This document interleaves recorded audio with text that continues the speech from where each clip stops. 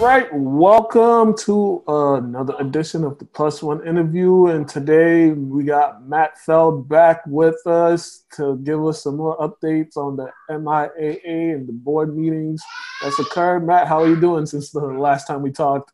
Good. What's going on? How are you? Definitely better with some nicer weather. How you doing? Yeah, man. I'm actually gonna try and go and enjoy the weather. Yeah, it's about time everyone gets to go outside and hopefully get to go to the beach at some point. Yeah, next thing you know, it's gonna be 50. Yeah. So, a lot's happened since the last time we talked. The last time we talked, we were optimistic about the baseball season, and then that got canceled. And then they've been having board meetings. Just tell me about the meetings that you've attended and what's been discussed. Yep. So the MIAA Board of Directors met a little over just over 2 weeks ago, and kind of talked about next steps. As it looks, how to go about handling fall sports as schools try to reopen up come September. The MIAA has created a coronavirus task force, which consists of athletic directors, principals, and superintendents, which will go about ways that schools can handle restrictions that come down from the Department of Public Health and from the governor's office when it comes to certainly new ways that programs are going to have to handle fans and, kids sharing water bottles and high fives and on the sidelines, whether it be soccer, football, cross country, all the way down the line. So that task force will be in charge of seeing ways that schools can navigate those new restrictions that are certainly going to come into place. And they're also going to look at ways that potentially spring teams can maybe get together for a day or two over the summer when the governor, eases further restrictions down the road.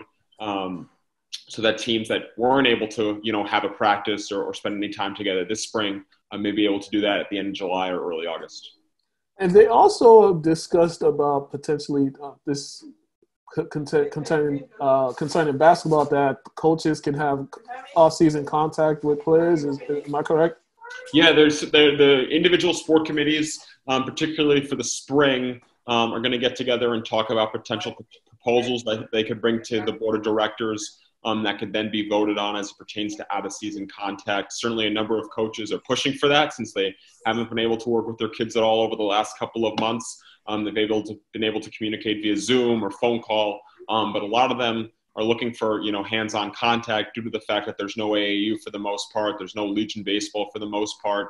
A lot of spring and summer leagues have already been canceled. So coaches at the high school level are hoping to be able to work with their kids more so that when the seasons roll around next year, these kids have not been playing without a coach, for so long.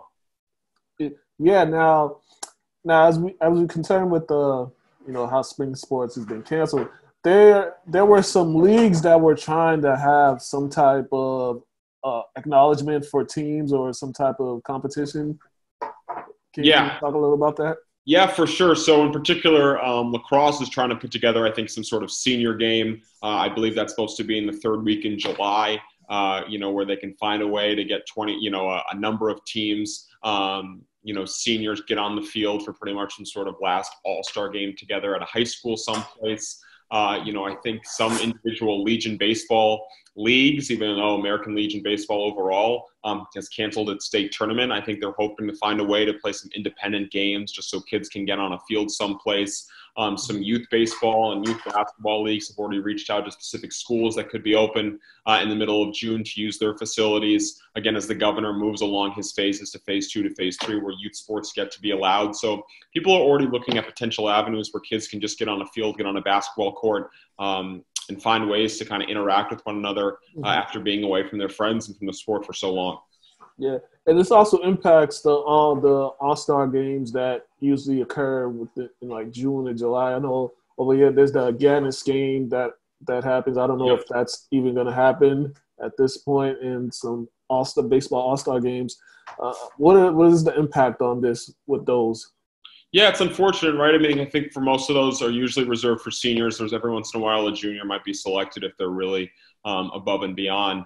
But, as you mentioned, the Gaddis game, the Shriners game, there's Bay State games for baseball, these games that are showcases for underclassmen and then kind of a coronation of high school careers for seniors. Not having them is really unfortunate. I mean, these kids kind of work their entire careers to have the opportunities to play in these games. And Massachusetts doesn't have a lot of all-star games. So when you're the best player at one school and you can go out and maybe play with the best player from another school, maybe you guys played together at AAU at one point, it's a really cool opportunity for these kids that have never played together to kind of have their own kind of super team for a day. And to not have those is a loss of experience. It's a loss of kind of a really memorable day where kids really for the final time get to put on a high school uniform to some extent before they begin college. And so that's the biggest loss right there, is there's really no bow on these high school career for these kids. Yeah, and now they've done that part with the spring. Now we're starting to look at the fall sports and the impact that this pandemic is going to have on fall sports. Have you gotten any update on anything of what's going to happen with the fall sports?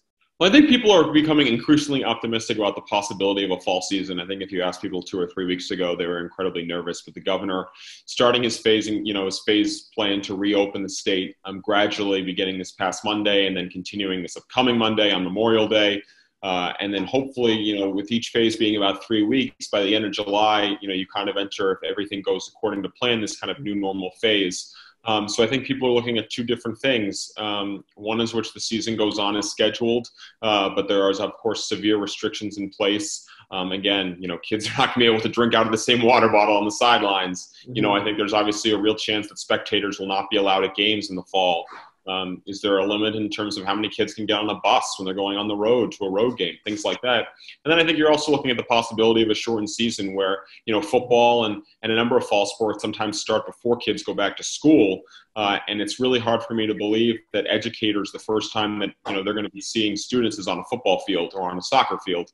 The odds are that schools are going to want the time to kind of get adjusted to whatever new restrictions are going on in the classroom, whether they be in the cafeteria or in a gym class, in the hallways, and then maybe in the middle of September, maybe then kids can get out on the field and play. Maybe if you're football, maybe you're playing a 5-game regular season instead of 7. If you're soccer, maybe you're playing 15 games instead of 20. But I think as things hopefully continue to improve and people follow the guidelines and stay safe and find ways to make sure they're not interacting with a huge amount of people, hopefully we can get back on the course where kids get back in the classroom in the fall, and as a result, athletics go with it. And would that impact the playoffs? Because the playoffs happen probably around like November or so before the big Thanksgiving game. So yep. Would that be something they look at, is revamping the postseason? Yeah, I think everything would be on the table at that point for sure. If there's a shortened season, I think they'd have to find ways. I don't think you could have as many teams in the playoffs if you're only playing 5 games. Some colleges are actually starting college earlier this year. Schools like Notre Dame, I saw, are actually going back. South Carolina is going back earlier in August because with the flu season usually rolling around Thanksgiving, they anticipate that they might not be able to have kids between Thanksgiving and Christmas. So it would be interesting to me if that's something the MIAA explores, where they push the Super Bowls up, maybe push the playoffs up, have less teams in the playoff as a result. Again, shorten regular season, shorten playoffs to kind of get the season in, to kind of avoid coinciding with the flu season after Thanksgiving. So I definitely think it's something on the table where, around that Thanksgiving time, the playoffs could look a whole lot different than they usually do in a normal year. Yeah. Now, and also there were teams that were supposed to switch conferences this upcoming season, move conferences. Does this impact that in any type of way, or is there still those teams that were going to move conferences still their plans to move conferences are still a go? Yeah, those any team that was scheduled to move a league, should still be, my guess is in all cases will continue to do that. That shouldn't impact this in any way.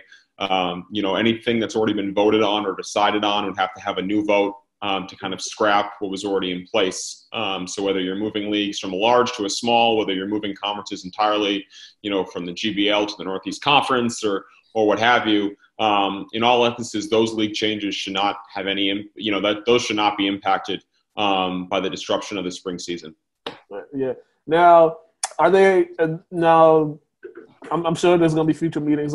Is there anything that that has been put aside for the future meetings or for the upcoming meetings, the next go around? Yeah, so the Tournament Management Committee will be meeting on June 4th. That meeting, Tournament Management Committee meetings are usually about an hour and a half to 2 hours. That meeting could go on for about 6 to 7 hours. Individual sport committees are presenting their new divisional alignments for the statewide tournament that we discussed last time, beginning in the fall of 2021. So the Tournament Management Committee will be looking over each divisional alignment. Some highlights: basketball will be going to 5 divisions, baseball will be going to 5 divisions. Football's trying to stay 8 divisions. The TMC is going to have to go through each one of those sports to make sure that they agree with what each individual sport committee has voted on for the amount of divisions that they want for the new playoff system beginning in the fall of 2021. And then they're also going to take an hour to talk about Max Preps, the Max Preps seeding formula, which is coming into place in the fall of this upcoming year, where teams in all sports will no longer be seeded by winning percentage, but rather their Max Preps rating. So the June 4th TMC meeting will certainly be huge, notable. I think a lot of athletic directors and principals have it circled due to the fact that it could have large implications for MIAA sports down the road. Mm-hmm. And I just want to quickly touch back on what you talked about a little bit earlier, was the task force that the board corrected. Who took the charge in leading that to put that together? Yeah, so Jeff Granatino, who's the president of the MIAA Board of Directors, announced that it would be created. And now Tom Holgate, who's the athletic director at Duxbury, is actually leading up the task force. And those task forces in general have their own subcommittees, how to handle officials, how to handle fans, how to handle athletic interaction, how are we actually going to get sports back on the field. They're working with the governor's office of when it's going to be okay, not just for youth sports, but for high school athletes to retake the field. And I think they're also taking their cues from a number of states across the country that maybe did not have quite as bad of an outbreak that we had in Massachusetts, Indiana, Iowa, states that are already allowing high school athletics beginning in July. They're kind of watching what they're doing. They're constantly on national calls with athletic directors from across the country to see how they're returning to high school sports as their restrictions, are eased at a greater pace than Massachusetts, and their outbreak isn't quite as bad. So I think those athletic directors in particular, again, from across the street, head up by Tom Holgate, are kind of taking the lead, having those constant conversations. I know they had multiple meetings yesterday on Thursday. And again, they're taking it day by day, having those conversations with Jeff Granatino, the president of the board, and again, taking their cues from the governor's office on when it's okay for high school athletes to return to the field. All right. That's a lot. There's a lot happening. There's a lot going on. Yeah, so much happening. It seems like the time goes by fast. And let's quickly talk about you. You recently wrote two columns on all-decade teams for basketball and baseball. Just talk to me about that, and what gave you the idea to put that together, and how was the process of putting those lists together? Yeah, sure. So, of course, we're currently kind of in this void of no live sports, across the board, which is really difficult. Us as sports writers, whether you're high school, college, or professional sports writers, not having any content to cover on a daily basis, particularly in the spring when the weather gets nice, is incredibly challenging. So, I just decided, I believe it was the end of March or beginning of April, that I thought it'd be a really good idea to kind of look at some of the top players that have come through Massachusetts on the basketball court, on the baseball field. I'm working on one for football right now, and we'll turn it over to lacrosse and tennis and all the other sports going forward. I just thought it would be a really good idea to kind of highlight the top experience, the top players that fans and spectators and media members have had the chance to watch and look at and enjoy seeing play over the last 10 years. And people kind of forget the top players that have come through the state. Through here, we've had a number of Division I players. We've had a number of Division I professional athletes that have come through here. And it's really exciting to kind of look back on those careers and kind of see, what type of impact they made on Massachusetts. Yeah, definitely. You did one for boys and girls in basketball? Yes, boys and girls. And again, that was just to make sure, again, people kind of forget both on the boys and the girls side, the talent that's come through. So to have those opportunities is really, is really unique. You look back on a player that played in 2011 or 2012, that's 8-9 years ago, and you forget how good they were, whether it was Pat Connaughton, who played at Notre Dame and now is playing in the NBA. It's pretty fascinating. Lauren Manis, who played at Bishop Feehan and is now playing in the WNBA. So, you just have this, you look back and you look at players that are playing in Major League Baseball, and you're playing, like I said, playing at professional level in basketball. And now, for football, someone like Lucas Dennis, who played at Everett, is now an undrafted free agent signee with the Tampa Bay Bucks. So it's really unique. People forget, I guess, because Massachusetts is such a small state, just the overall talent that we have here. Yeah, and also coming out of high school, we've got some kids out of the state that's going to major college programs. I know a kid from the kid from Mansfield. He's going to Michigan. Yes. Another kid from Springfield Central. He's going out to Michigan State. So there's talent here. And wasn't there in the WNBA this year? Wasn't a player from Holy Cross just recently drafted in the WNBA? Yeah, Lauren Manis. Yeah, the star from Bishop Fee. But you're right. Yeah, especially in football. I mean, we got players going to Michigan. We have players going to players being offered by Tennessee. Obviously, players going to Boston College. Players going to Colorado State, players going to, Notre Dame. Again, when you're in such a small state, I think people kind of look at, it's really hard to kind of see the fact that there's a lot of individual talent at these schools. And it's really, really impressive to kind of see the talent that comes through here. And again, you might go see a team that's 2-10, and maybe their record as a result doesn't really make you think like they've got a great player on their team, but they might have one really, really good wide receiver, or they might have a terrific point guard that's just unfortunately surrounded by players that are not quite at that level. So, I'm a pretty big believer. If you're good enough, the colleges are going to find you. And I think these players are proving that. Yeah, definitely. And then also there was another one, the tight end from Boston College. I think he got picked up by – he didn't get drafted, but he got picked up by NFL team too. And he's from Linfield. So – yeah, definitely a lot of kids. Massachusetts has been representing with a lot of talent, putting them out there. All right, Matt. If they want to go read those articles, please let them know where they can find it. Yep, you can find them at either at bostonherald.com, or you can look on my Twitter feed, Matty Feld 612, MATTYFELD 612. Always looking for story ideas. My DMs are open, so feel free to drop them. Drop whatever ideas you have in there. And it's always great to hear from everybody. All right, man. Matt, thank you once again, and I'm sure we'll be chatting again in the next couple months once the next meeting goes by and we'll get closer to fall sports. So thank you, man, for always coming and joining us and updating the people on what's going on with the MIAA. Absolutely, man. Be good, stay safe, and enjoy the good weather. All right, you too, man. Have a good one. All right, you guys been watching the Plus One interview. That was Matt Feld from Boston Herald. Have a great day, ladies and gentlemen.